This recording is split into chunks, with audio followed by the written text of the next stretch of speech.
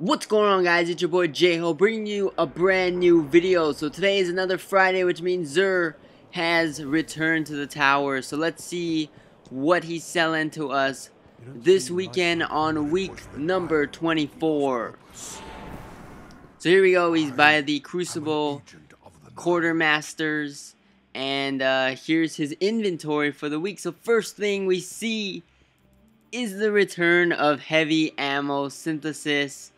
And this is really amazing. If you guys have a lot of strange coins, stock up on heavy ammo synthesis, because I don't know if he's going to bring it every week. I hope he brings it every week from now on, just like how they said he's going to bring an engram every week from now on.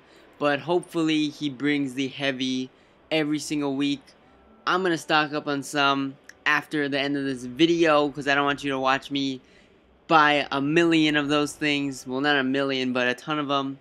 And yeah, so here we go for the exotics. We got Crest of Alpha Lupi for the Titan, revive teammates faster, spawn more orbs, carry more ammo for special weapons, and auto rifles. Not bad chest armor, really good for 3v3 game modes like skirmish or strikes sometimes. Also pretty good when you want to make more orbs and stuff like that for various situations. There are better Titan exotics like Armamentarium, Ruin Wings, but this one's not bad of an exotic as well. For the Hunter, we have the Radiant Dance Machines, carry more ammo for heavy weapons, and you move more quickly while aiming your weapon. This one's mainly geared for PvP for the Hunter. It's not the best exotic by any means, but if you want to try it out in PvP, it's not bad for the Hunter. So yeah, but there's better stuff that you want to use in PvP too sometimes, like the Symbiote's probably the best, because you get that extra shot with your Golden Gun, or stuff like that, or Mask of Third Man sometimes, if you run Blade Dancer. So there are better alternatives with the helmets, but if you want, this is also a decent one for PvP. And then for the Warlock, we have the Void Fang Vestments. Not bad stat roll on it. Enhanced Axion Bolt, spawn with grenade energy, and carry more ammo for hand cannon and special weapons. So really good for PvP, one of the best for the Warlock. I like these spawn with grenade energy. I think that's one of the most valuable perks on this chest piece, just because every time you die and come back to life, you have grenades ready. If you don't even use the Voidwalker and use Sunsinger, and you're using Gift of the Sun, you can even run Void Fang Vestments, because then you spawn with 2 grenades every time you die, and that's pretty valuable as well. Even though you're not getting the boost from the Axion Bolt since you're using Sunsinger, it's still really good because you got 2 grenades every time you spawn in. So that's always really good. If you want a PvP chest piece or exotic for Warlocks, I recommend Void Fang Vestments. It's pretty good. For the gun, we have No Land Beyond. This gun, horrible, not good at all. I've gotten this drop multiple times in the raid and stuff like that, and dismantle it almost every time. So if you want to pick one up just to have one, like I have one, I didn't dismantle all of mine, I just kept one. But if you want to have one just in case they buff this gun in an update in the future, then you can go ahead and pick one up or have it for your collection. But other than that, it's not good at the moment.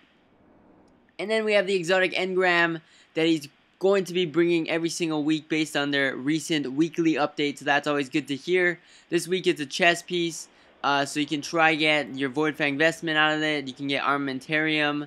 Heart-Apraxic Fire is another good one that a lot of people want. So those are various options to buy this chest engram.